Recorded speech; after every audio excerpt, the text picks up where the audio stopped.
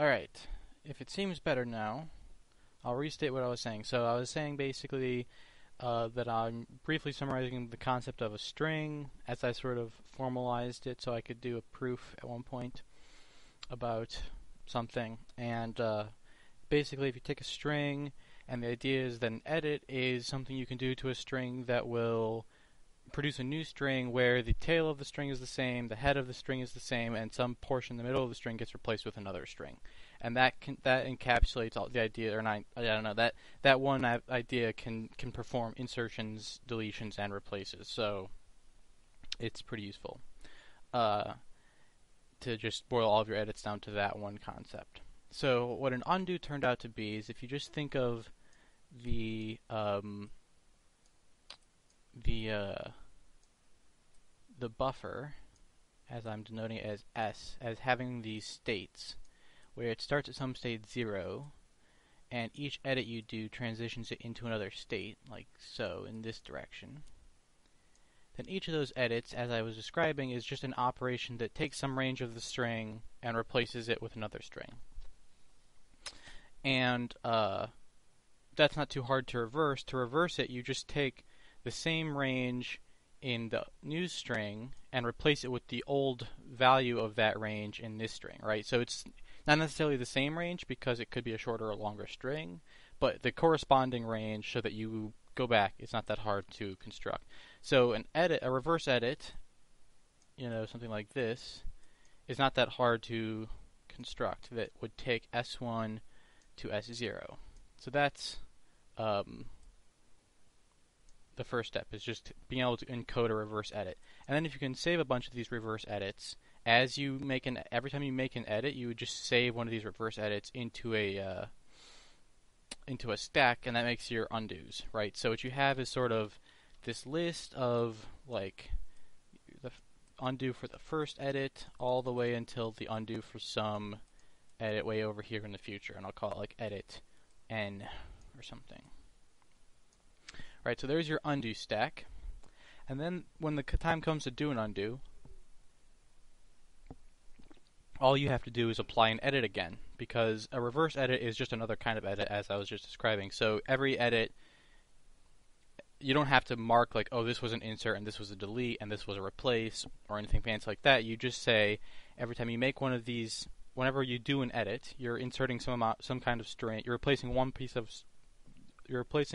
a piece of the buffer with another string, and the reverse of that is also just replacing this buffer with a string. So what you could say is that S1 goes to S0 if you use the inverse of this, would be the right way for me to write that, actually. Right, so this is just another edit. It's not a new kind of edit, it's just another edit, and you encode it the same way. So you just have a stack of those. Then when you go to apply an edit, you're just taking that, popping it off, and putting it onto some kind of redo stack over here. So then redo knows what it will do if you try to redo it. It has the ability to redo the original edits, right? And then the undo loses this one, and it becomes there, right? So it goes to n minus 1. Shoot, I had to undo a lot there. But anyways, it goes to n minus 1, and then your redo just contains the n, right? So that's basically all it took, and then the only thing that happens is whenever you basically have three concepts, and you have edits as you first generate them. You have undoing, which is when you take something here and apply it, and then compute its inverse and pop it onto the redo stack, or push it onto the redo stack. And then you have redos, where you take this thing and apply it, take the top of this stack, apply it, and push it onto the top of this stack.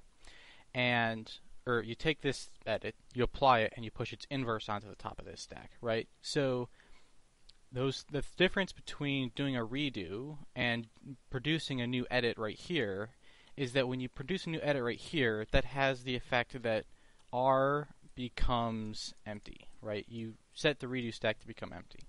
So that's sort of how undo redo works, if you apply it in that sort of standard sense. And there's not much to that. But if you decide you want to do a history, you have to add one more thing to the picture to make it work, because what will happen in a history is basically you have some kind of state T, which includes the states of the buffer, the undo stack, and the redo stack all at once, right? So you have to know all three of these things to know the full state if you're going to keep a history, is the idea here. And so the problem is you could say at each step save these things and then restore them. But just like up here, I don't want to save the file 4 times and then use that as my undo redo stack. I want to be able to encode it as a system of edits. The same thing is true of this. So I want to have a new kind of edit that can edit a T and that will apply to all three of these things. So this is a new kind of edit. So these are like text edits, but down here what you have is you have something like, here's the full state, and we'll call it F, and F1 takes the full state from T0 to T1, like so. Right? And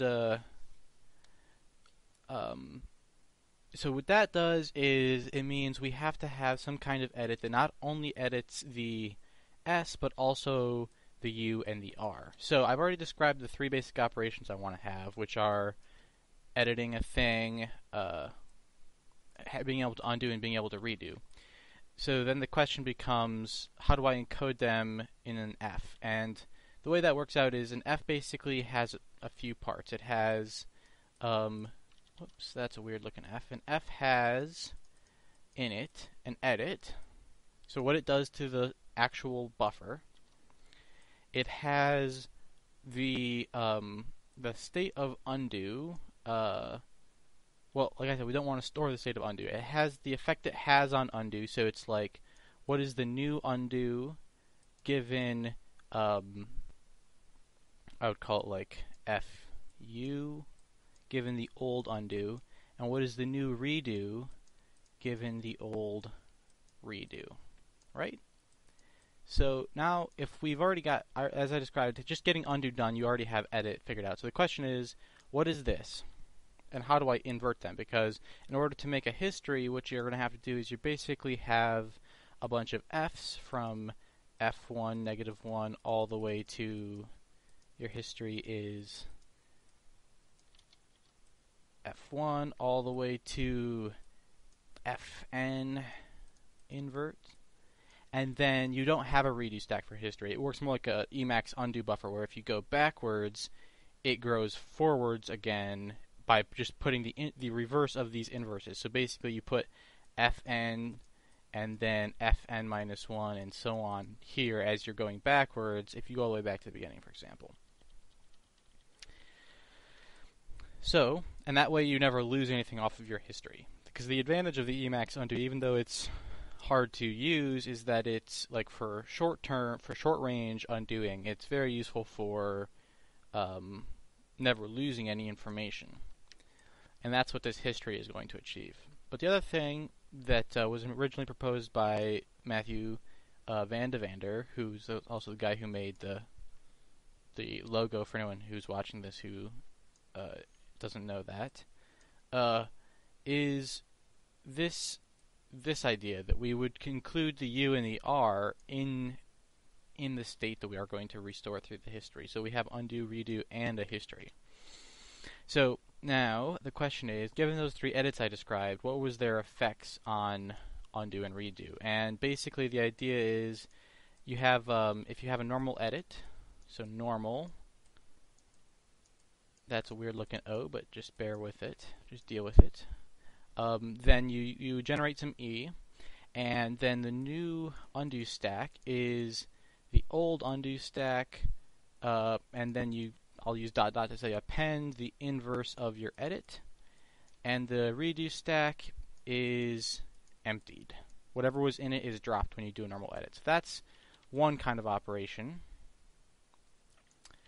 Another kind of operation is undo. Whoop, whoop. It's pretty rough, but it'll have to do. So for undo, all you do is you take one thing off of u. So you say u prime equals u less whatever was at the end. So we'll call that en. And that little thing there is supposed to be a minus sign inside of a circle, which is sometimes used for sets, and I'm abusing notation since I don't feel like describing it all right now. As I said, I took a little bit of time to define this stuff for myself. But anyways, the redo stack becomes whatever it was appended to en. Right, so that's undo. And redo, I'm going to draw a redo right here, and you'll see why in a minute, becomes the opposite of that, right? Undo becomes undo dot dot en, and redo becomes redo less en. Right, so you can see that the undo and redo operation completely are the opposites of each other in this scenario.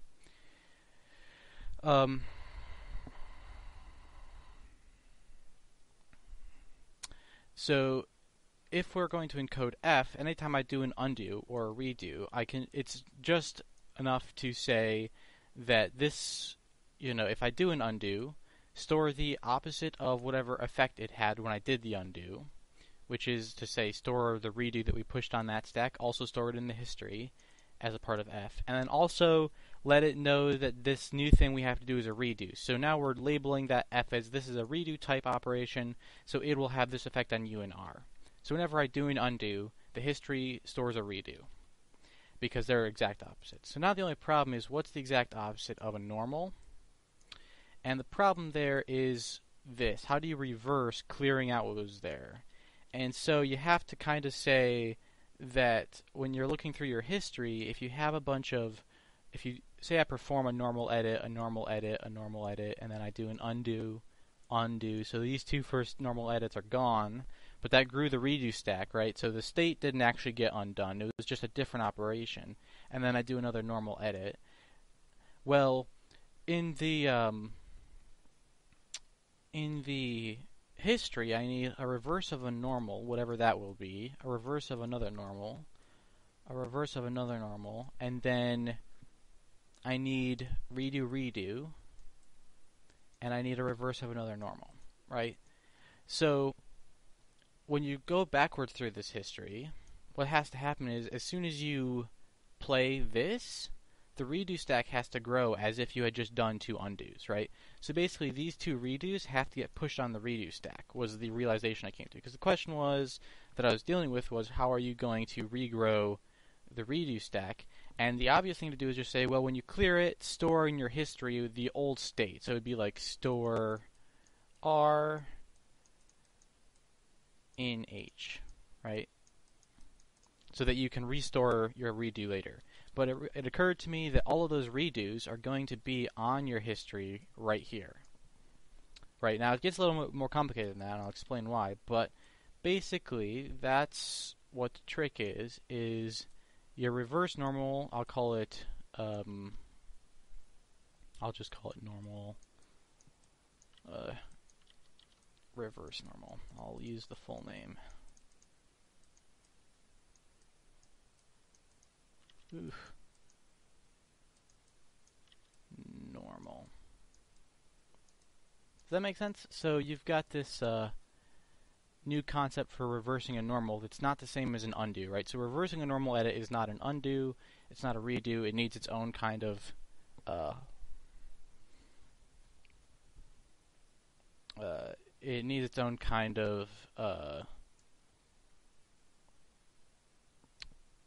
reverse. And what this one does is basically the undo stack shrinks by 1 to reverse that, what happened up there. So the undo stack less the edit that was performed. And the redo stack has to become whatever this is. So the way to notate that was a little confusing to me, and I haven't really worked it out yet. But the redo stack basically becomes the redo stack of of like I minus 1, if you will, right? So if you're looking through your states, that means your redo stack needs to become whatever the redo stack was right here. So that's the notation I'm using. So the question now will be, how do we compute that? 'Cause that's the only mystery left. And as I showed, you can kind of just assume that they're going to be here, but it gets a little more complicated. Because what if you have n, n, n, u, redo, undo, n. So that's 3 normal edits. Then I undo 2 of them. I redo 1 of them because I think maybe I want it, but then I said no, I definitely didn't want it. Undo it again, and then I make a normal edit. So at each of these steps here, I have a redo stack that contains 1 item, 2 items, then 1 item again, then 2 items again, right? So now the question is, how am I going to get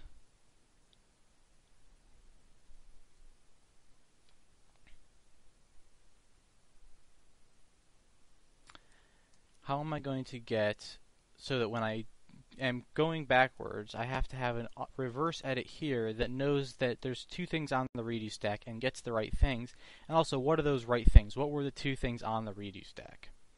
And it turns out that that's kind of a fun problem to solve, and that's why I got really excited when this first happened, was because it turned out to be just a fun little algorithm to come up with. But basically, you can think of it as you're going backwards, you have some kind of count of how many undos you see. N. As you're going backwards, you say, okay, so up here you just take that, you push that onto the stack, redo stack, and you push that onto the redo stack, and that's it. In this case, you push this onto the redo stack, and then you see, oh, there's an undo. So then you raise the counter level 1, and then you say, here's a redo, so lower the counter level again. So you don't push this onto the stack, because when you saw it, the counter level was too high. Then you back up 1 more, and then you add that to the undo stack, or to the redo stack. And that's basically it. That's all you have to do, is to figure out which of these you want to include. It's the ones that aren't basically being sort of shadowed by an undo before them.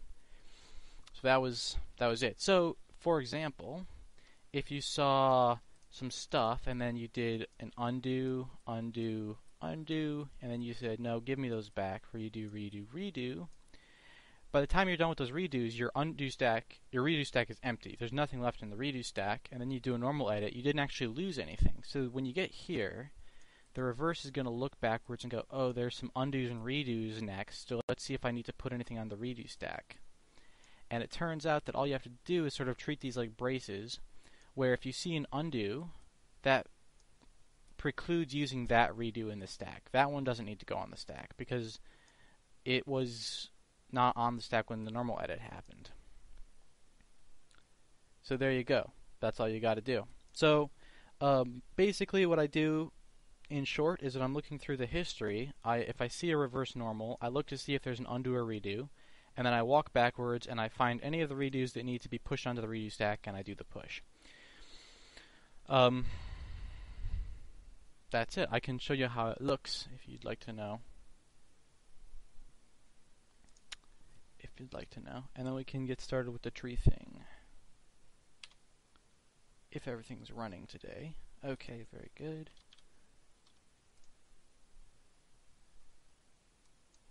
There's a high chance that things are broken because I was in the middle of editing stuff and it looks like they are.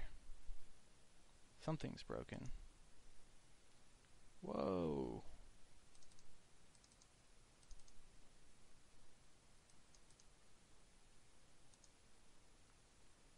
Cancel the job. Huh. Okay, well, for now I just need to clear out my super because I'm not quite... Let me get this where it's visible. I'll clear out the super. And I can hopefully run it then, because that's the only thing that should be any different. Okay. Okay, so I hope you can see it. It's a little bit small right now, but there's basically a couple. First of all, I'm just deleting chunks of the code. And you can see my undo and my history are growing. And right now they're the same because everything I can undo, I can also just go backwards through in the history.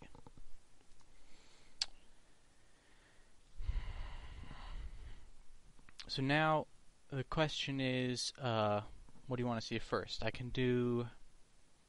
I'll just do it. So let's start by saying I didn't want to delete that last function. I'm going to undo everything that happened there. So you can see the undo stack is not like the undo slider here. Everything left of it is undo. Everything to the right of it is blue. That's redo. And it doesn't change. The total of those two things doesn't change. So we're stepping through states, and each of those bars is kind of an edit, and each of the tick marks is like a state, and each of the bars is an edit, right? And I'm just going backwards until I find the spot that I want, where this long function is back in place. Boom. Okay. Now, what's happening with the history, on the other hand, is an undo is still considered a type of operation, right? So it did grow because these are all edits and those are undos, and undos are treated as a different type of operation in the eyes of the history. So I've really just done more operations. Now if I start typing, I can go, alright, here's my new stuff. And right away, the undo stack lost all of the redo stuff. All the redo is gone. But the history kept it, right? So if you wanted to get any of that back, the idea here is all this blue, whenever you see a blue section, that's undos and redos. Whenever you see a gray section in the history, that's normal edits.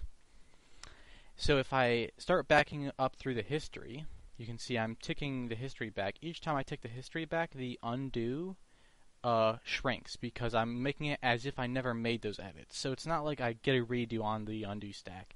I just don't have that at all, except that I can always get those back because they're on the history.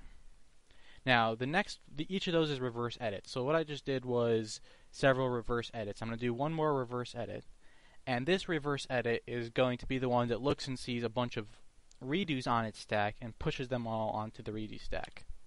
Boom. And just like that, we have our redos back, right, on the undo redo bar. And then from here, it gets kind of interesting because you have two different bars that basically will do very similar things. I could now just conduct my redos. I could just do them, and it'll delete this function because that's what I undid, right? All those redos there were spots where I undid deleting the function. So if I redo them, I redelete the function. But as I do that, it will grow the history, and you'll get to see what a redo looks like in the history, right? So if I do a redo, the inverse of that is an undo, and that goes in the history. So I'm going to do that. I'm going to start doing redos, and each redo on the undo bar is just going to move this thing to the right. But on the bottom, it's actually going to start doing new operations, and it's going to look crazy for a second, then I'll explain it.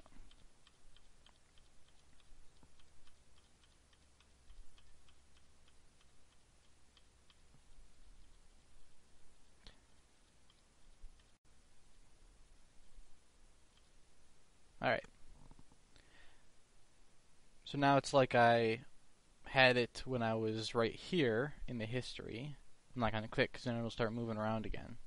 But what's all the red ticks? Well, I decided at some point, and I might not keep them because maybe they are confusing, I don't know. But those are basically the less... I wanted red ticks for debugging, and I kind of like them, so I guess I'll leave it to you guys to give me feedback. But these red ticks here are in a gray bar, so those are normal edits that are on the history, right? So basically what happened there is, here I was, and I went backwards 1, 2, 3, 4, 5, 6 ticks. And every time I go backwards, the history doesn't shrink, the history only grows. So the reverse of whatever I did had to get pushed onto the front of the history. Now we didn't see it happen, because what actually happens is I have a cursor and I have a stack head, and while the cursor is moving backwards, the stack head moves forward, putting the reverse there. And it always takes the average of those 2 points as where to end the bar, so that you don't see the bar growing as you're using the history, but it is growing. And then once you're done, if you try to go forwards through the history, like you're moving back through the history and you decide, you know what, I went back too far, you want to go forwards through the history, it'll move the cursor forward and move the history head backwards. That way you don't have to like go backwards, and then if you go forwards, it grows the history in some weird way. It's just easier in that case if you don't have a history and a head. The other thing you could do is say if you start trying to move forward, that's really just the same as leaping the cursor to where the head is now and then going backwards, which is basically what I do, except I don't leap the cursor forward. That way the history doesn't have to grow more than it has to. Because, I mean, from a programmer point of view, I kind of want to reduce how much redundant stuff is there, because the history will start to have a lot of redundant stuff.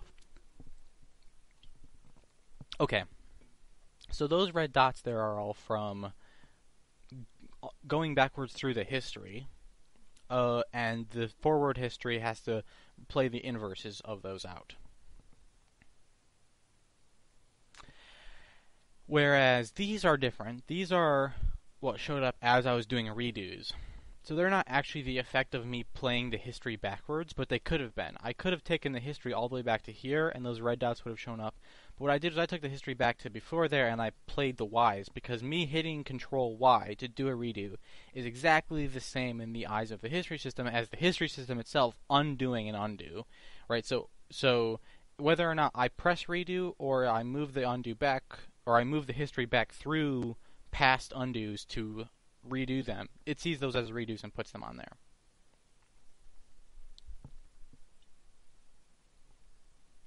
So that's pretty much it.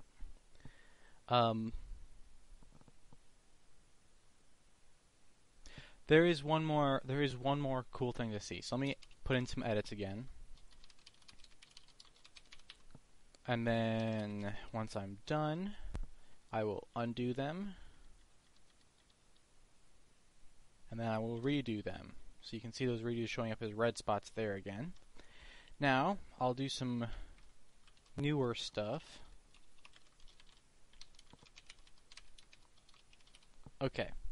Now if I move backwards through the history, when we get right here, this time, the point is that those red dots tell it not to take any of the blue dots. Each of those red dots increases the counter, as I was saying. It sort of brackets out the undos, or the undos brackets out the redos. Depends on whether you're talking about their inverses or not. But if you're looking at what the data is in the history, the undos, which are those red dots, are going to bracket out the redos, which are the blue dots, and so the history doesn't actually, or the redo stack doesn't grow at all. And then now it just sort of magically works because each of these is an undo. So as I back up through the history, it applies undos, and that grows the redo stack as well. Like that is just growing the redo stack by applying the undos, which would normally have grown the redo stack. So anyway, that's basically the whole thing.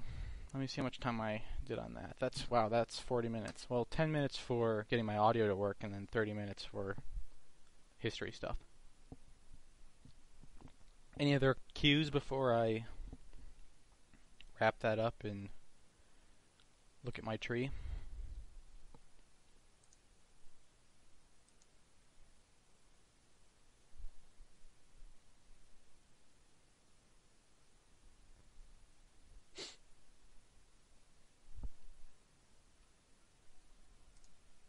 I also did a little bit of playing with my UI so that you could add and remove whichever ones you wanted.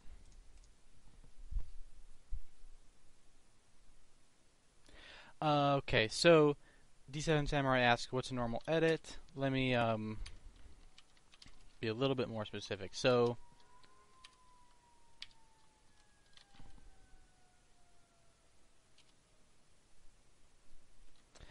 basically, a normal edit, there is one kind of small thing I glossed over. So let me pop open this. So right now you can see the bars aren't there. It's just basically set up to, if there are no edits in the stack, if there's only one state that has ever existed, S0, and there's not any edits, it doesn't show the bar yet. And then as soon as I do an edit, you'll see it shows up, right? So now I have before the S happened, and after the S happened. And I can undo my S, and I can redo my S, right?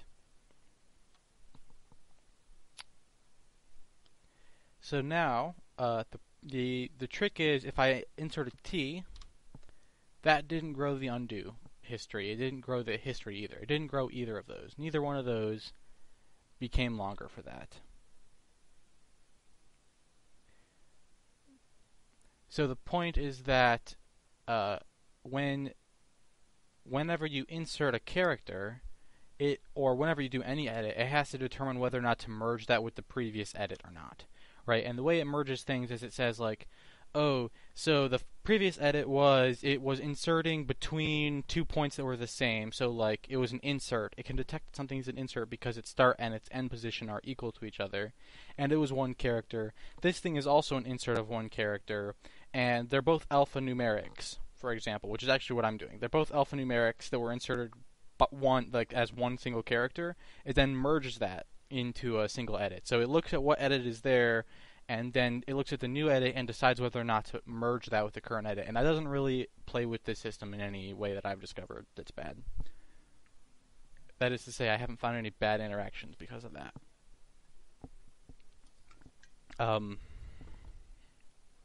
And so controlling what your granularity isn't too hard, because you could, if I push this bracket now, if I push a curly brace, it will add a new tick mark because it doesn't merge the brace to the everything else. Right, so there you should have seen a new one. That'll add a new one when I hit new line. This will add a new one, and this will add a new one. So those are all considered one. But it wouldn't be that hard to say, you know what, I want to merge all single character edits as long as they're contiguous. Or you could say, I want to merge all single character edits that are alphanumeric. You could also say, because one thing I don't do is I can undo that and go back to not having that, and then I can type like that and go, oh shoot, I don't have the S. Go back to the beginning. If I insert the S, that won't merge, but you could do that. So really it's just a matter of looking at the previous the top edit in the stack and the new one that you're going to add and determining whether or not to merge them. So granularity can kind of be scaled independently, and right now it's the only granularity trick I'm doing is if you have a bunch of contiguous edits of alphanumeric characters. That gets merged. Yeah, so the other thing is like white space is a little bit of a weird subject. So if I go struct space word brace brace semicolon, so if my first three undos undo semicolon brace and brace, and then my next one undoes word, and then the next one undoes the space and the struct. So space there got merged into struct, but it prevented the next thing from merging. And there's basically infinite like fiddling you could do with how you want to set that up, and I just haven't cared about it, or I haven't thought about it too much. I just have one sort of merging system in there.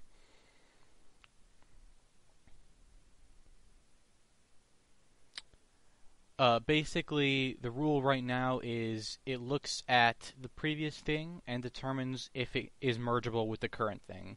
So it's a sort of binary relationship. It says, given this thing and this thing, are they mergeable? And they're mergeable if they're alphanumeric or have an underscore, is my current rule. And the end of this one is, and the beginning of this one is the end of that one. If I have like, I could get to a situation where I say, here's a thing, like a word, and if you go and insert in the middle of it, merge that into one edit, but that's kind of tough, because it's not too hard. It would just be a matter of figuring out how to recompute the previous thing, because basically what happened there was I had the top thing on the stack was a range, and then I did another thing inside that range. So the new thing, once they're merged, would have a totally different string. You'd have to insert things into its replacement string, and you'd also have to like recompute the edges in a smarter way. So I don't do that, but again, it's kind of independent of this stuff. So it's a different topic that I haven't explored much. It's like all I have is alphanumeric merging.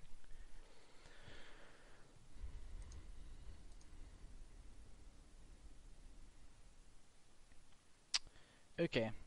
Another thing I don't have yet, if you look at my little undo thing, there's there's two little side ticks to this, which are saving and history persistence. So these aren't currently like this history is just like an undo stack in that you lose it when you close. And what might be kind of cool, I was thinking, is to have some way of doing a history that you save. Now, obviously, that history grows pretty fast, and it would get very big over time. So, I probably want some way to have like a coarse grain history when you save it, so that when you load it, it's not crazy.